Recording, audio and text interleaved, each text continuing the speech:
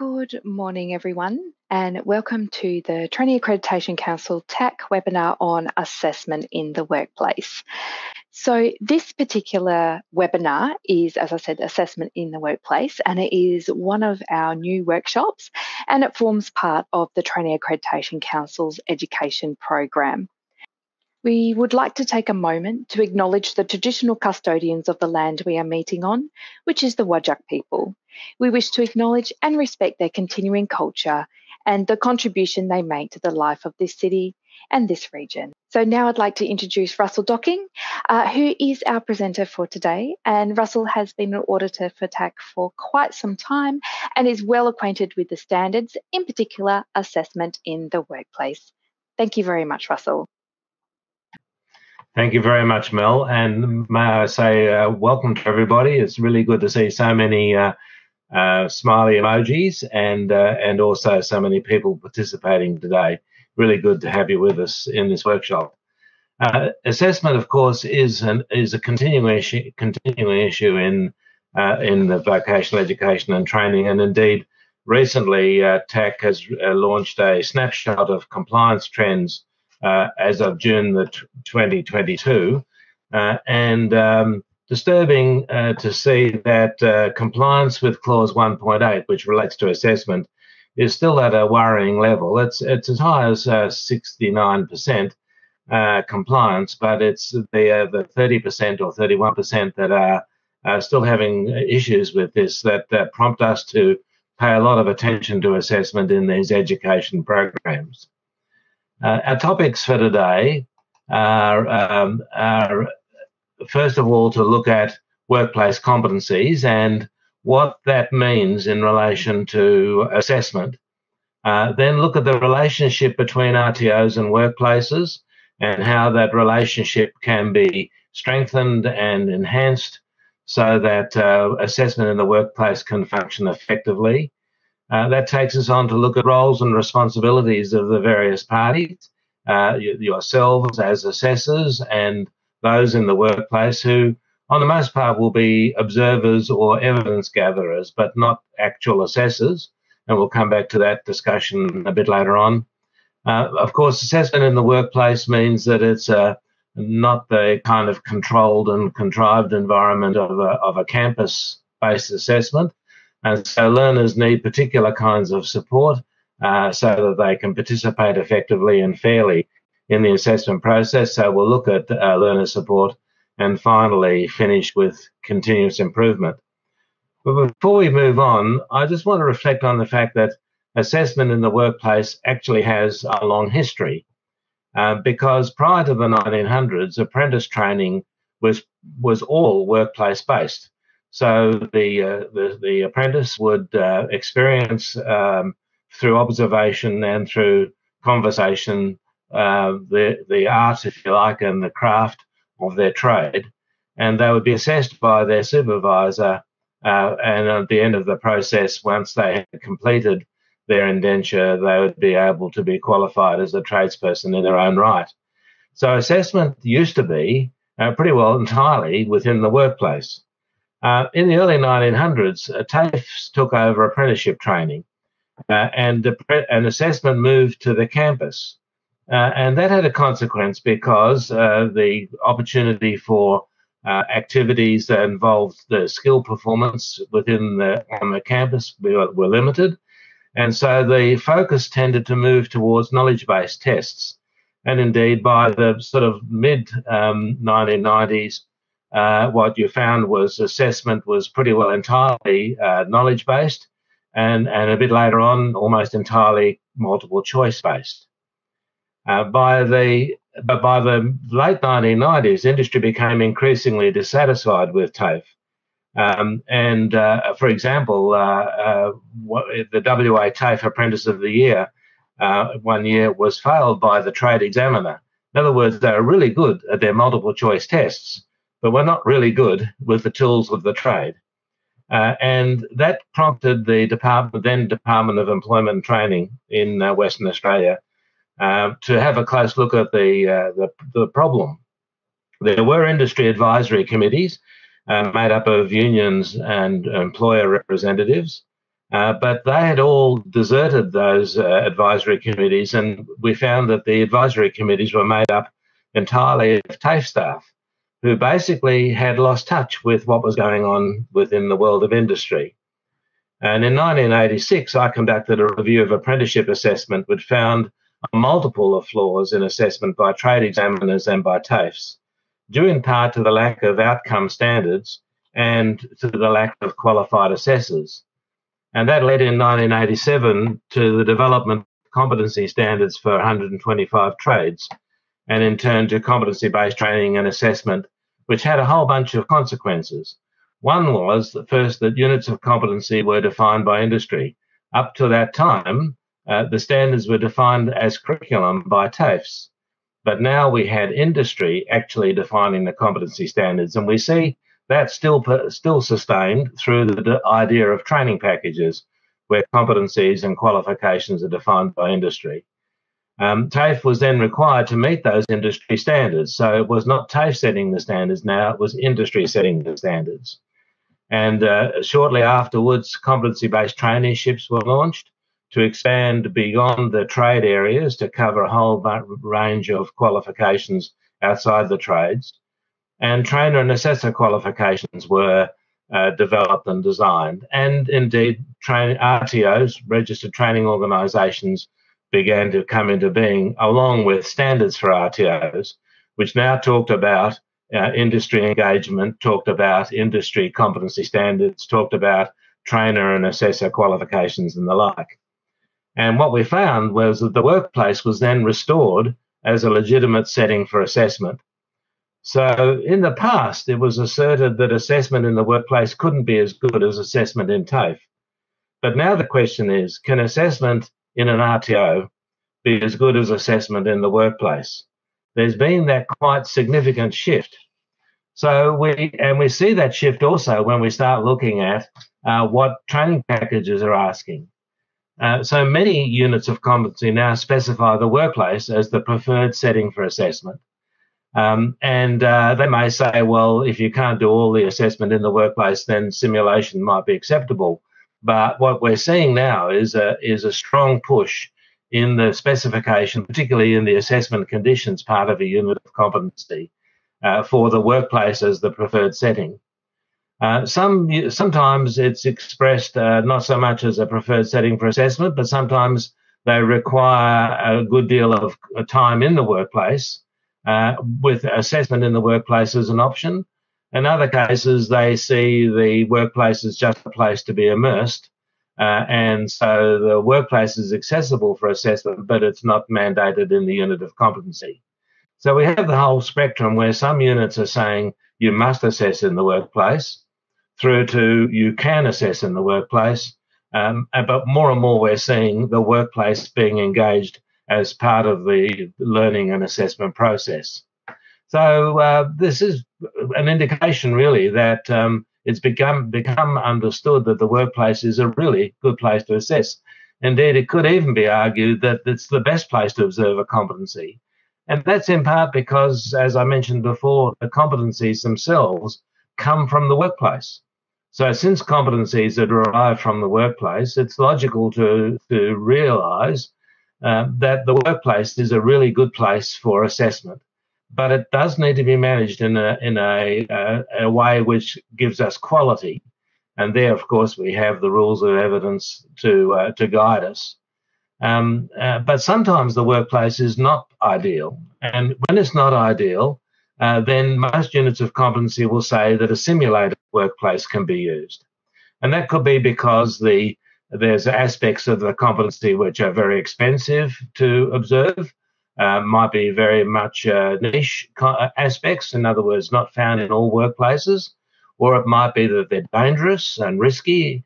Under those circumstances, if it's expensive or risky or rare or seasonal, what you could do in those circumstances is use a simulation of a workplace. It is not saying that the whole assessment can be simulated. What it's saying is parts, those parts that are expensive or rare or seasonal, can be assessed through simulation. And the requirements for simulation are strong, and they relate to what are called the dimensions of competency, which is basically saying the actual skill itself is performed rather than some sort of pretend performance. So if you're working with a lathe, you really work with a lathe. It won't be virtual, it won't be on computer, but it will be actually using the tools. The second is that the skill is performed along with other skills, because in a real workplace, you rarely perform a skill on its own. You normally perform a skill in association with other skills.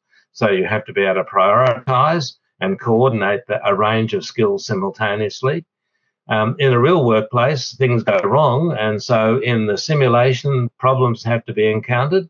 So you have to create problems for the person to demonstrate their capability of coping with them.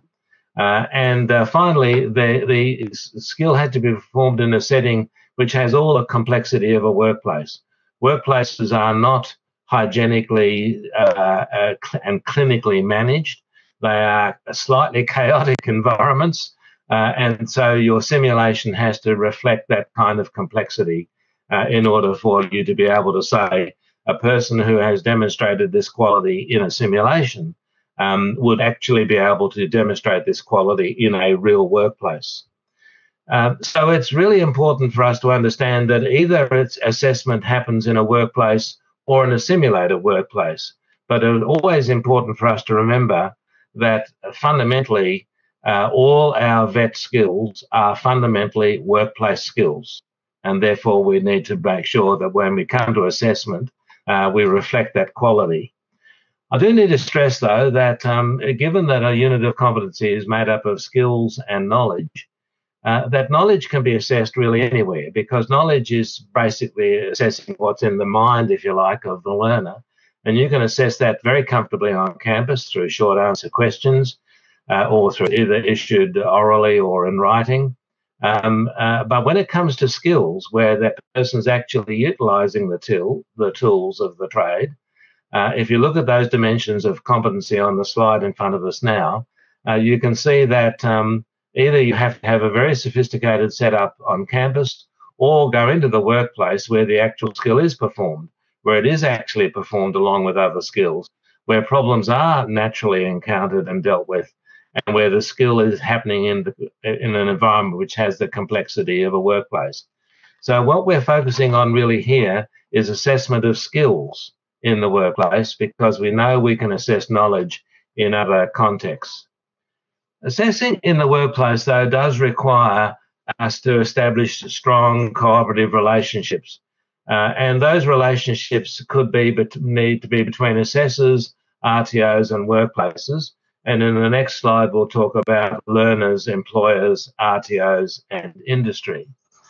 But as an RTO delivering VET competencies to learners, you represent workplaces in the industries that utilize those competencies. So it really becomes critical that you engage closely with industry, and that is reflected in clause 1.5 of the standards for RTOs, and maintain your current industry skills, which are reflected in clauses 1.6b and 1.13b, so that your training content and assessment resources will be relevant to industry. And that's the requirement of clause 1.6a. And now this is all discussed in a fact sheet, which Mel has just put up to you in the chat box, which is the vocational competence and industry currency, and also another fact sheet which relates to industry engagement. Those are really important fact sheets for you to access to encourage that development of your connection to industry.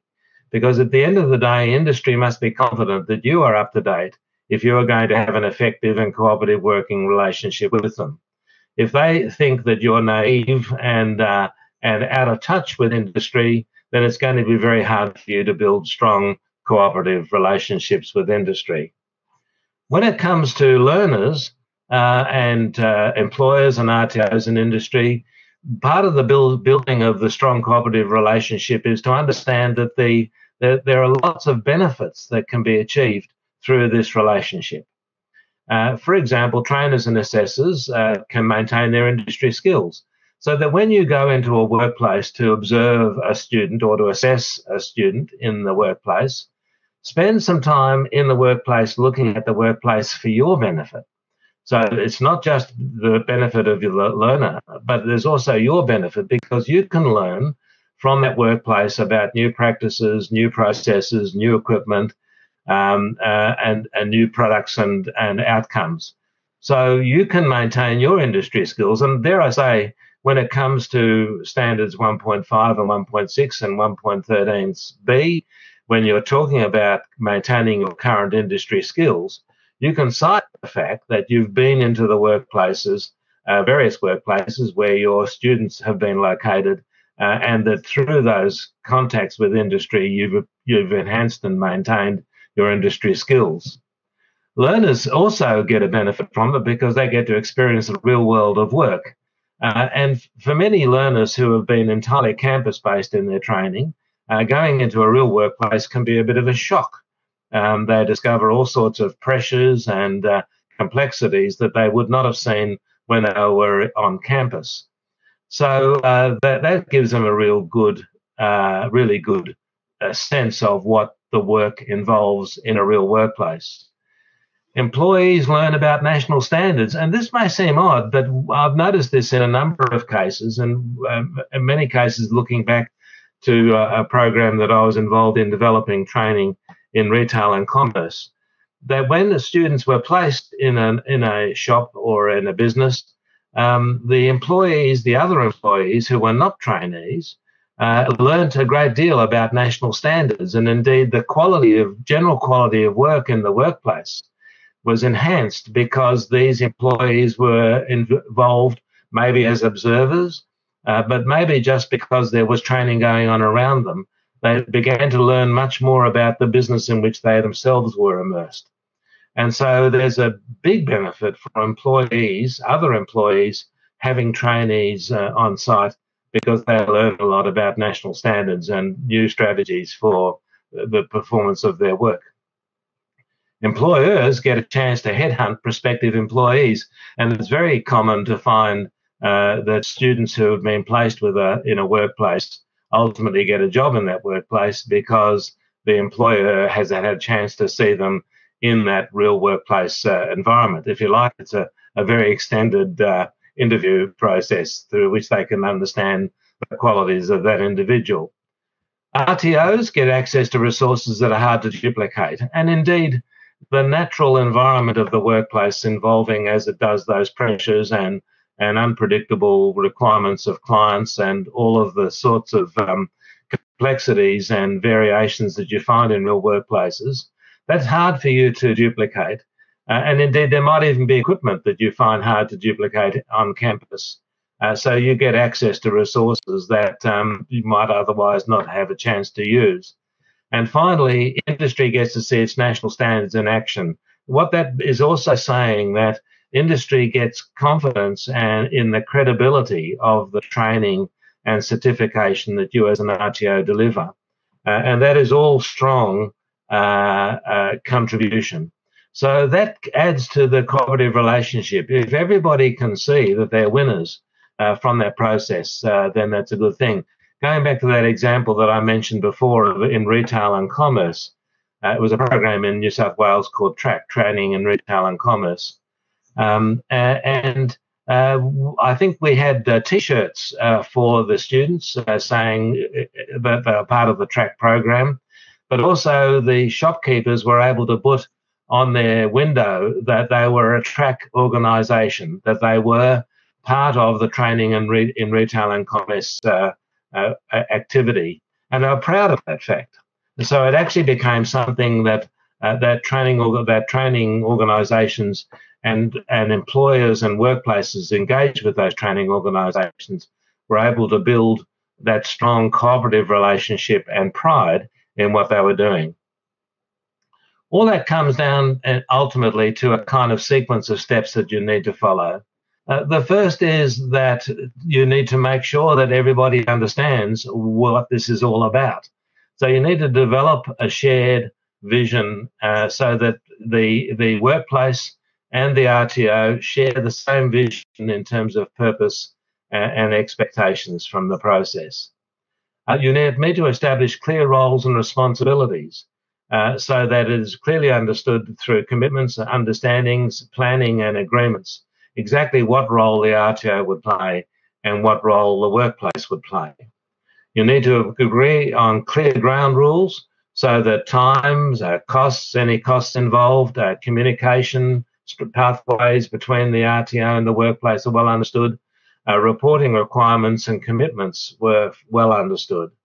And you need to make sure that there is a regular communication maintained so that you are not just leaving the student in the workplace and walking away, but fundamentally what you are doing is integrating yourself with the workplace so that there is strong feedback so that you can make suggestions and they can make suggestions and changes can be made to make sure that the relationship is always on solid ground and that the outcomes are what you will be hoping for in relation to the outcomes of engagement for workplace assessment. Hi, Russell. Just Mel cutting in here. Before we move on to the next slide, we've got a question from Mark Martin. This is actually, he's asking, what about documentation of these visits? And he's referring to the trainers and assessors maintaining their industry skills. Thank you. Yes, thank you, Mark, and thank you, Mel. Yes, I think the thing about it is that I would personally, and this is an opinion, I need to say that this is an opinion, I don't think you need to write a diary which says on such and such a day I went into such and such a workplace and I spoke to this person and I learnt these lessons from that conversation. That could end up being an enormously complex log, and indeed it can distract you from the process because you're so busy writing things down that you actually don't get to see what you need to see. My opinion is that you would basically make notes as you leave the organisation while it's fresh in your mind of things that you've seen which were good, that you might want to share with your students, and things that you've learned that you didn't know before. And things that you saw that were not good, because sometimes you learn from interacting with the workplace that there are things that you'd rather not happen, that are not consistent, for example, with the standards. And again, that is something that you might need to share with your students. Obviously, you don't say, I was in such and such a workplace and I saw them doing this terrible thing. But what you can say is, I have been in workplaces and quite often, for example, they don't use the right PPE. Or something of that kind. Now, what you are doing basically is building up a little narrative. About every 6 months or so, I would run over my notes and create a little narrative, a little paragraph or so, which says, this is what I've learned in the last 6 months. These are my experiences. You might then want to share them with your colleagues, because if they're sharing their observations with you and you're sharing your observations with them, then you're going to get a lot of value from it. But of course, then you need to make sure that your observations and experiences and combined with your colleagues end up influencing what's in the content of your training delivery, and maybe then also impact on your assessment strategies. So it really is important that you don't turn this into a monster by trying to maintain a minute-by-minute log. But it is really critical that you do retain the learnings and the ideas, something that you can then come back and document and include in your CV or include in your trainer matrix in some way or other, so that it's there to be seen as part of two things. One is your continuing maintenance of your industry skills, but it's also part of your professional development, and therefore is something that is you get a great deal of value from. Thanks for that question, Mark. So when it comes to clarifying roles and responsibilities, first of all, what they need to do, and it goes back to this notion of having a shared vision, is that you share the training and assessment strategy. Now, do keep in mind that the people in the workplace are not going to understand a great deal. For example, they're not going to understand what the words amount of training mean. They're not going to understand necessarily the nuances of various training and delivery strategies that you are using. So don't expect them to be fully conversant with what the training and assessment strategy talks about. Fundamentally, the roles of the RTO, the assessors, and the workplace is where as is described in the training and assessment strategy, is something that they need to understand. Plan for learners in the workplace. Make sure that their workplace rules and requirements are well understood. So that does mean that you need to know what the workplace's expectations are going to be of the learner, so that you can communicate those rules and requirements to the learners. Plan for evidence gathering by RTO assessors, and we're going to come back to this in a moment, but that fundamentally looks at access and resources. Access in the sense that you might be going in, or in this case, as you are an RTO assessor gathering evidence, what sort of access requirements are there? Are there PPE requirements? Are there inoculation requirements? For example, if you're going into an abattoir, what sort of resources are available in the workplace? What sort of resources will you need to bring? And of course, those resources might well include and would include observation checklists for you to use as an RTO assessor. And then also plan for evidence gathering by workplace observers. And here you're going to have to ask, well, what sort of expertise do these workplace observers need? And so for different units of competency, different kinds of expertise will be needed. They need not necessarily have the whole qualification that the unit is part of, but they would need to have the expertise associated with that unit of competency so they could understand what your expectations were when it came to observation. And assessment resources, we'll come back to these in a minute, but they would need to be contextualized so that they could be understood by the observer in the workplace. So if the workplace had particular terminology, particular kinds of equipment, then you would contextualize the assessment tool so that the observer in the workplace would know exactly what you're talking about. And there is a fact sheet for you to access on assessment in the workplace, which picks up on these issues a little further.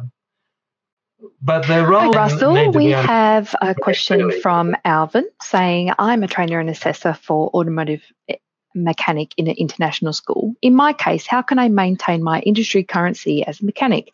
Do I need to work as a mechanic and as a trainer? The answer to that, Alvin, is no. You don't need to go put on your overalls and go and work as a mechanic. But what you do need to do is spend a good deal of time where mechanics are working. Automotive mechanics are working. And of course, within the context of auto mechanics, there's a huge range of variation from small local garages where things are done in perhaps, dare I say, a slightly more primitive way, through to very sophisticated, high-tech automotive mechanic environments. And so fundamentally, you need to be conscious of the whole scope of auto mechanics, which is nowadays quite enormous. Under those circumstances, you need to visit lots of workplaces. Now, if your students are placed in workplaces, that gives you entree to those workplaces. But you do not need to work as a mechanic in order to sustain your current industry skills. Clearly, if a bit of new technology comes into play, quite often when new technology is introduced, the people that sell that new technology offer short training courses. You might take those short training courses in order to keep up to date with that new technology. But on the most part, you don't need to return to work as a mechanic. What you do need to do is to return to the workplace as a mechanic. And in that sense, you bring your expertise as a mechanic to interpret and understand and ultimately to describe what you've seen. And that way you keep up to date. It would only be in circumstances where you felt that you were beginning to lose your skills that you would need to perhaps spend a bit of time with practicing the utilization of the tools of trade. But it would not necessarily be an expectation of you that you work as a mechanic as well as a trainer. When we start looking at the roles and assessors and evidence gatherers, we need to see that there is quite a strong distinction between assessors and evidence gatherers, although you as assessors can be evidence gatherers, of course, as well. So we perhaps need to think of the assessor role, which is, in a sense, bookends the process. That as you as an assessor, you develop an assessment mapping through which you demonstrate that the assessment tools that you're using are compliant and consistent with the unit of competencies requirements. You design assessment tools which reflect the rules of evidence in terms of being valid and provide you with sufficient information that is authentic and current. And you manage the evidence gathering process, which may be, in a sense, managing yourself because you may be the evidence gatherer, or managing other people who could be colleagues or who could be people in the workplace. At the end of the process, you collate the evidence. You gather all the evidence together for an individual student about an individual unit of competency. And on the basis of that evidence, you make an assessment judgment. And remember that there are two judgments you're making. One is the evidence itself credible and can be used? In other words, does it meet the rules of evidence?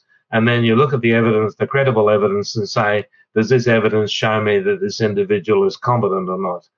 That's a special call that you make. When you make that assessment judgment, you're making the most profound judgment you'll ever make because you're impacting on that individual student's future career, you're impacting on that student's future employers, and you're impacting on the clients of that employer or that students if they're self-employed.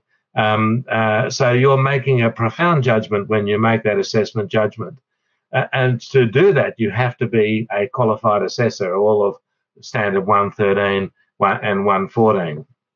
You report the assessment outcomes to the RTO so that they can issue a statement of attainment or ultimately a qualification, and you participate in assessment validation. I say participate because as the assessor, you are being validated under standard 1.9 through to 1.11. You are being validated, so you don't lead the validation, you participate in the validation. Between that role of setting up the system on the left and managing the evidence on the right is the gathering evidence process itself, which could be done by you or it could be done by somebody else. The person in the middle then gathers the evidence, and they're gathering the evidence using the tools that you designed. They report the outcomes of the evidence to the assessor. They're not reporting judgments, they are reporting evidence. So they are simply saying, this is what I saw. And then they participate in assessment validation because we need to confirm, and you need to confirm that they are carrying out their responsibilities in gathering and reporting evidence in a way which is consistent with the requirements. And we'll look at that in a little bit more detail in a minute, because these are, if you like, third-party observers or third-party evidence gatherers, and their role needs to be closely managed. Keeping in mind that these third-party observers are in a workplace, so they have a job already, and that they are committed to carrying out and responsible for carrying out their job. What you need to do is make sure that what you're doing is managing your interaction with them in a way which gives you quality information so that you can make meaningful judgments as an assessor. So first of all, you need to be confident that they are suitable observers. And that means that they will need to have vocational skills relevant to the things that they are observing. So just keep that in mind. They don't have to have the whole gamut of skills that you have. They have to have the vocational skills that are necessary for the observations you're asking them to make. The second thing is that you need to make sure that the tools you're giving them to use, the observation checklists, are suitably contextualized so that they will understand them. And it's not saying that they are ignorant of standards. What it's saying is two things. One is that the units of competency as they're written are kind of generic statements which you are specially trained to interpret, but they are not trained to interpret. They haven't done their TAE. They haven't been through the sort of processes you have. And so you need to contextualize the observation tools so that they know what to look for. You need to make sure that they've got clear instructions so that they stick to the script and don't deviate. One of the big problems that we have with third-party observers is that they often know too much in some ways and start imposing their own expectations and standards rather than reflecting the standards that are required through the training package. You need to make sure that the observers are properly briefed, so that having prepared instructions, you're now to brief them. What are the RTO standards, particularly the rules of evidence? They need to understand this notion that they need to make direct observation rather than inferring from some sort of final product what has been done. You need to make sure that you manage observation records, that you monitor observers, and that you engage observers in validation and potentially at audit. Both internal and external audits may well involve you connecting with the workplace observers. Joel has asked a question. Does a gatherer need to have, or beg your pardon, Clive asked the question, do you need to have a TAE? And the answer is no. They don't need to, because they're not assessors. They are observers. So they're merely acting as evidence gatherers or as observers, so they don't have to have a TAE. What you're going to do is structure things so that a TAE is not necessary through observation tools that are contextualized and through careful instruction. They're just your eyes and ears. They are not making a judgment, either in terms of what to assess or what the assessment means. That's entirely in your hands. And Joel asked the question, when we are assessing the workplace as a very sensitive environment, for example, the police, can a assessor just state observed evidence of CO? The answer is this, that what you're observing here is, when you're looking at a student, is whether or not they have demonstrated the quality described in the competency. So you would perhaps not include for the evidence itself that was used to make that judgment. In other words, if they were dealing with a person in a live situation, you wouldn't put in the name of the person that they were dealing with. This is also true for, say, in community services, where there might be confidential conversations. What you are getting from the process is a statement about the learner, not about the situation in which the learner was placed. So what you need to get is observations of the learner, and that is not confidential. It's confidential to the RTO and to the workplace, but it is not confidential from the RTO. So what you need to do is, what comes out of that is a set of observations about the learner, not about the police service or about the interviewee or whatever. That information would not be available. However, you as an RTO would need to find ways of validating that, and that might be done through having other people who have the rights of access to that sensitive environment corroborating the evidence that was derived from the observation. In other words, there are ways and means for dealing with sensitive environments. But do keep in mind that what is taken away from the place is not a reflection on the workplace, but a reflection of the student who is in the workplace. And that really, I think, is important to see. So then when we come to look at these third-party observers, there are some sort of challenges that you will need to meet. And for some reason or other, my slide didn't change. Now it is. And what we have here is, first of all, role conflict and confusion. And that is because you are asking the person to be both a trainer, a colleague, a mentor, a coach, and an assessor. Well, you're not really asking them to be an assessor, you're asking them to be an observer. So it needs to be very clear that they are not making judgments about the student, simply reporting to you on what they have seen. And you also need to make sure that it's clearly understood by the learner and by the third party that the purpose of the exercise is to enhance the quality of learning and ultimately make a sound judgment about outcomes which could lead to supplementary experiences and further training. But it is understood that there is this tension between, am I this person's buddy or am I this person's judge? And so you need to make sure that you're aware of that and try to deal with it. The second thing is time pressures and paperwork. So you need to make sure that you don't end up with an observation checklist, which is a a huge document. You need to try to either break it down into smaller chunks, or you need to make sure that it's a fairly streamlined process.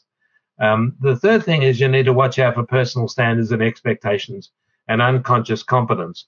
Unconscious competence is basically saying that quite often people who are really skilled don't actually know what they're doing. That sounds strange, but they do it unconsciously. They're highly confident, they actually haven't thought about what they're doing.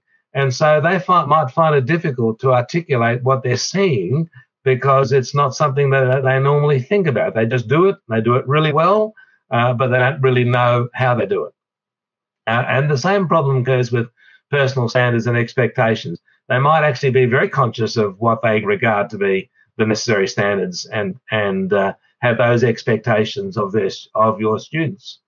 And particularly an issue when you're dealing with, say, lower AQF levels, certificates 1 and 2, for example, where people who are acting as observers may up the ante by saying, oh, well, I expect a higher level of performance than this. I expect this person to show more autonomy and more independence. And you have to basically say, no, at certificate 1 and 2 level, we're not expecting autonomy and independence. These are people growing into the role, and they need to be able to work under supervision, but not necessarily autonomously. So one of the things you're going to have to make sure is that it's very clear in your assessment tools and observation checklists exactly what it is you're looking for, and ask them to stick to it, and make sure that they stick to it. You need to make sure that they don't get caught up in personal opinion versus the objective observation, which is what you want, and comparative judgment. So that if you've got two students in that workplace, one is starring, the other one will look really hopeless, and yet both might be meeting the standards.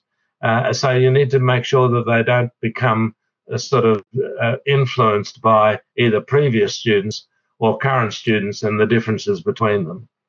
Watch out for leniency, central tendency or harshness, and tick and flick. This is basically where people start saying, well, good, near enough is good enough. He's a good lad. We'll just tick him off. Or, well, he's working about to the sort of average standard. May not be the required standard, but it's a standard that everybody else achieves, so it's okay. Or sometimes you find harshness where the person says, well, this kid is good, but I can't possibly tick him off as good because that will make him feel overconfident and he'll relax too much. Or tick and flick, where they see you coming up the driveway, suddenly realise they haven't finished the form, and they sit down quickly and tick and flick everything off. So you've got to watch out for those sorts of challenges.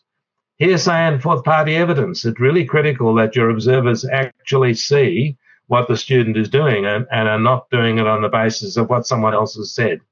And likewise, you need to make sure that they fill in the forms as they are seeing it, rather than a couple of days later, because the recollection of that can be very selective. And finally, we need to distinguish between observations which are part of the process of learning, which are formative, versus summative, which is where they're making a declaration which says, this is what I have seen this person achieve.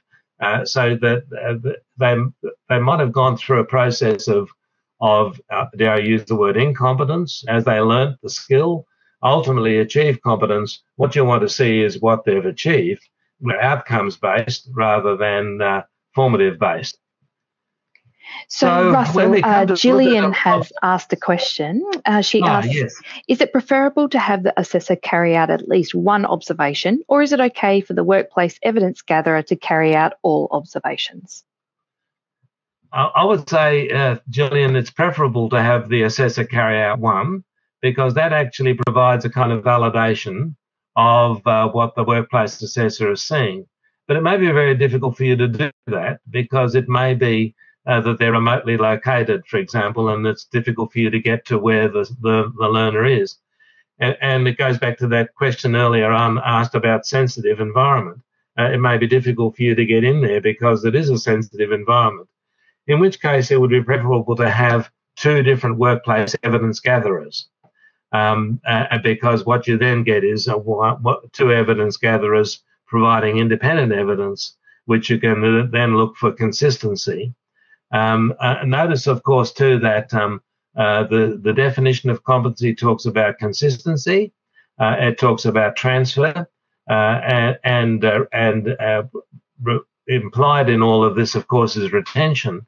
So having two different observers carrying out observations gives you an indication of consistency, gives you an indication of validity, gives you an indication of reliability, which is a principle of assessment, gives you an indication of retention, and it gives you an indication, if the task is different, transfer. So rather than have two observers observe the same task, have two observers in the workplace observe two different tasks, and that way you'll be able to see transfer. So it is preferable to have you go there, but it can't be necessarily mandatory, because you may not simply be able to get there. What you also have to have is, of course, that notion of moderation. And the idea here is, or not so much moderation, of validation. So what you need to have here is this notion that from time to time, you need to try to get some way of validating that third-party observer's observations.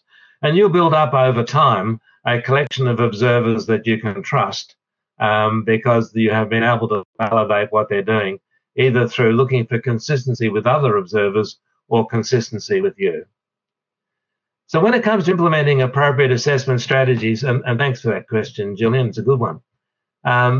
You need to make sure, first of all, that your observation tools are contextualized, which means that you need to be enough in the workplace to know that there is a language of the workplace that is different to the language of the units of competency, and maybe even the different language to the language you used in your workplace when you were in the business yourself.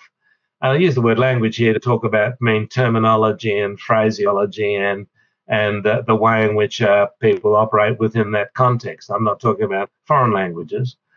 So contextualization means that you change the way it's worded, but you don't change the meaning. And little trivial things like, instead of saying clients, you might say patients. Instead of saying students, you may say learners. It will just be a slight shift in the language and the terminology, so that the reader of it is comfortable with it. You haven't changed the meaning, but you have changed the words to convey the meaning. You need to make sure that learners are fully informed of assessment requirements, which generally means before work placement, there is a clear statement of what is expected. And again, you might distinguish there between formative assessment, that is observations that relate to learning the skill, as distinct from summative assessment, and observations, which is where you are basically saying that this is a kind of an expression of the endpoint of all that learning. And you might need to make clear to the learner as well that the assessment is being done by you, not by the person in the workplace. They are not carrying out an assessment, they are observing so that you can carry out an assessment. You may need to obviously you would need to make sure the workplace knew about observation and assessment requirements, so scheduling, and it might be that they observe things when they happen, or it might be that they make things happen so that they can be observed. It will depend a lot on what the workplace can manage. You need to make sure that the workplace resources are suitable. Are they the right kind of lathes, the right kind of forklifts, the right kind of equipment, and do those equipment meet the necessary standards, industry standards? You need to ask yourself the question, are we going to use natural workplace evidence, where we just wait for the event to happen and then we observe it, or contrived workplace evidence where we make things happen and then observe it?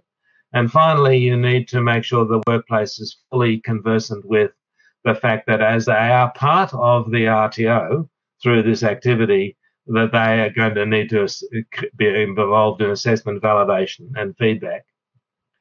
So again, contextualize the tool to reflect workplace terminology. Make sure that you have mapped the elements of performance criteria, foundation skills, and performance evidence requirements. Make sure that whenever you're asking for something in a workplace assessment tool, that it has a reason to be there. Either it's measuring an element and therefore all its performance criteria, or it's measuring a foundation skill, or it's measuring a performance evidence requirement.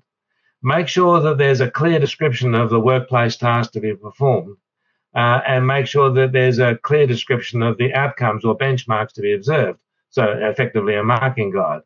Make sure there's a simple process to record observed outcomes, which will be some form of checklist, although much of the time you may also need some narrative so that you can make a judgment yourself whether that narrative would have led to the same judgment, or not so much judgment, but observation that has been made by the person in the workplace. And so you provide an opportunity to write narrative or include photos or video, particularly where unexpected or incorrect outcomes are observed, because that might be the basis of an appeal.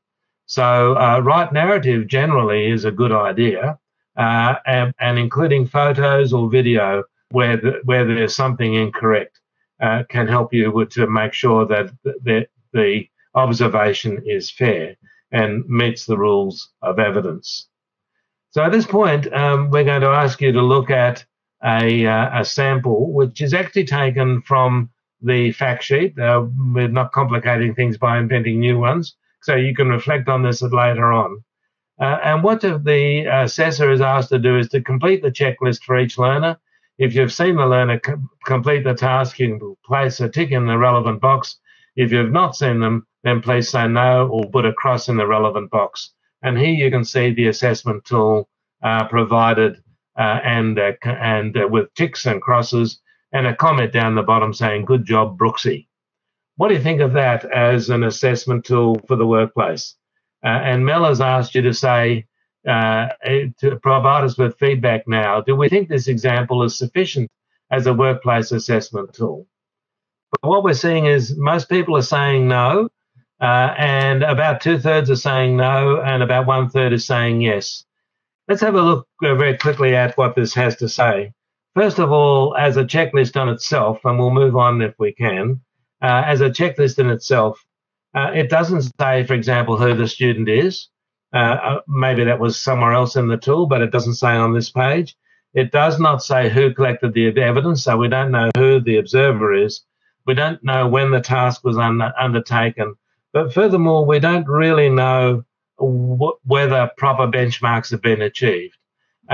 Did they identify procedures relating to personal safety? Did they do that with adequate level of precision and performance? There's not enough information here. So if we now look at example 2, and we may find that we can't really do a poll on this.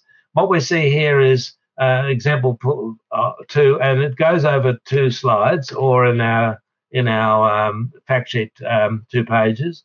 Again, it says, please use the observation checklist while the learner is completing a maintenance task in the workshop. So now it's very precise about what is happening, and they're completing it while the person is doing it.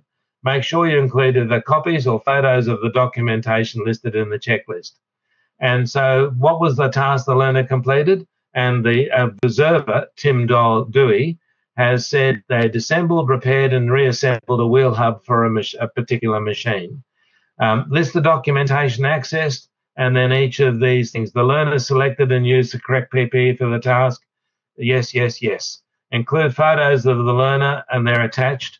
Attach a copy of job hazard analysis, JHA, and attach 5 safety form, take 5 safety form completed by the learner, and it's attached at attachment 6.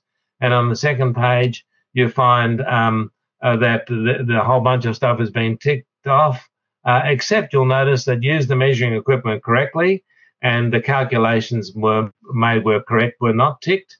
And so when it comes to feedback, the learner is told specifically about those problems. When using the vernier calipers, you need to make sure the calipers are perpendicular to the component that you're measuring. Because you didn't do this, the measurement was wrong, and that impacted on your calculations. Otherwise, the task was completed safely and the documentation was complete and accurate.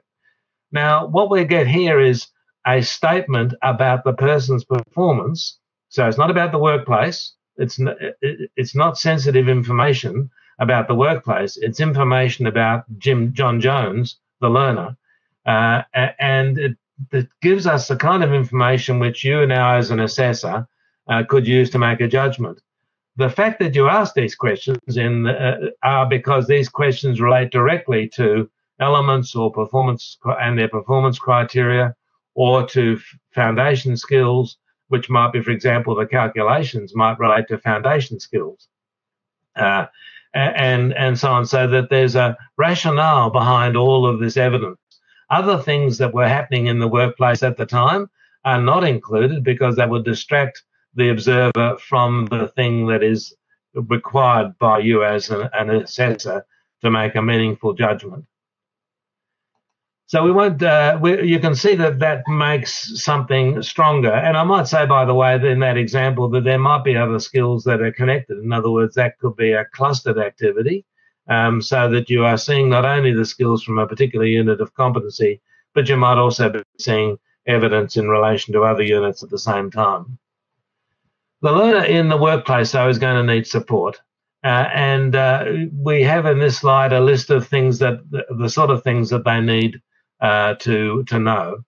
First of all, they need to know their rights and services and the RTO point of contact. In other words, never forget that the learner in the workplace is still your responsibility, and they still have responsibilities in relation to you as an RTO. They are still your student. And so they need to know how to contact you as an RTO, and what their rights and responsibilities are in relation to you as an RTO.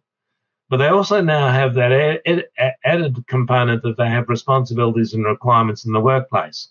So there needs to be a proper workplace induction. They need to know about the personnel in the workplace and their specific roles. They know about workplace safety, security, and emergency procedures. They need to know about workplace codes of conduct, policies, and procedures. They need to know about the work placement supervisor and their role and responsibilities, and the activities that workplace supervisor will be expecting of them, and the level of participation that is needed. And they'll need to know about work placement feedback, review, and evaluation.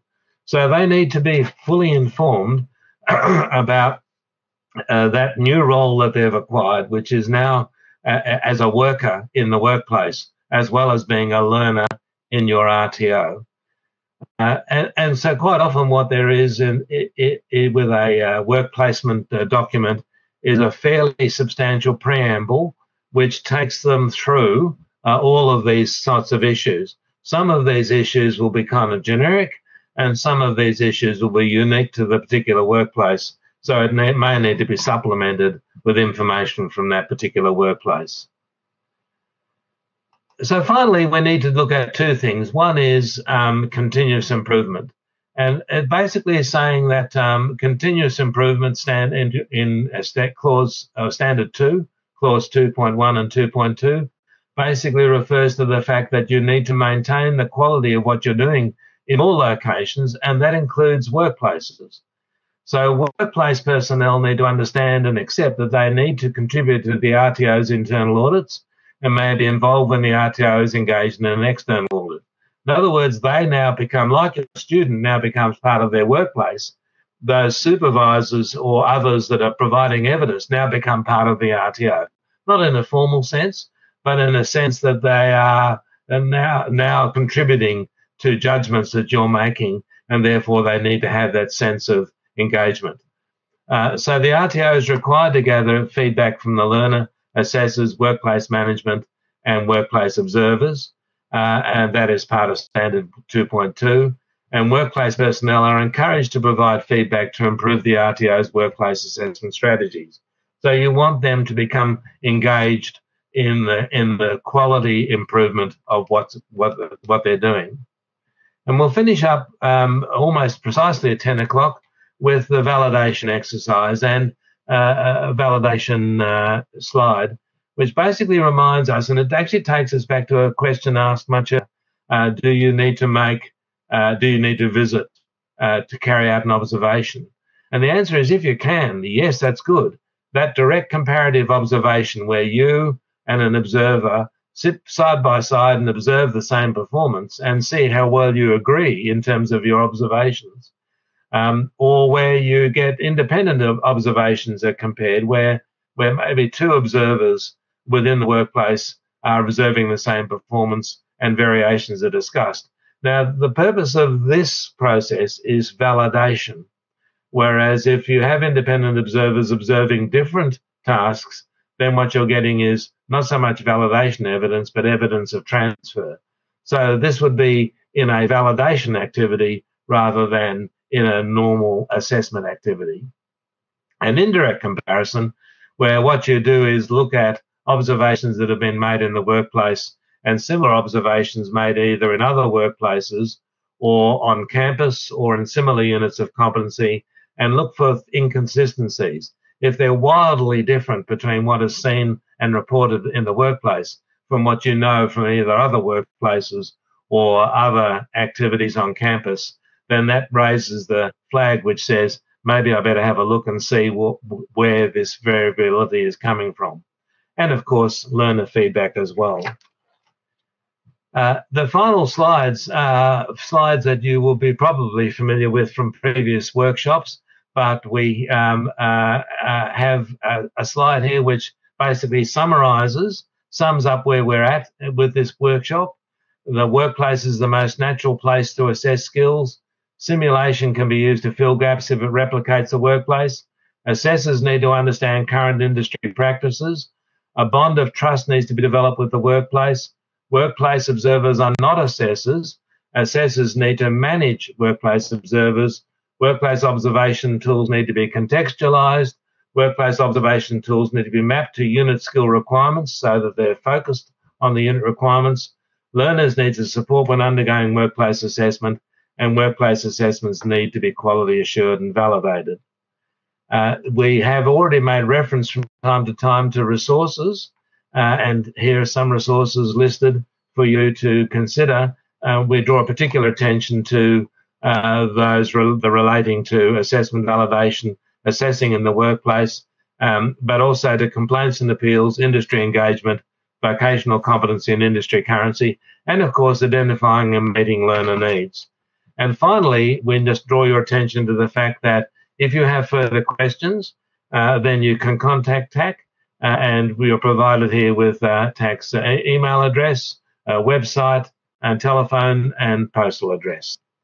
Thank you very much for being with us today in this workshop and for your questions and your contribution. Really nice to be with you today, and all the best with your workplace assessments in the future. Thank you. Yes, thank you very much, Russell, for today's workshop. It's one of our new ones, so I hope everyone enjoyed it. So yes, thank you for everyone out there for participating and asking all your questions. A recording of this session and the handouts will be available on the TAC website and on our TAC YouTube channel very shortly. And a certificate of attendance and a short survey will be emailed to you in the next week or so. So once again, thank you everyone for attending, and have a great rest of your day.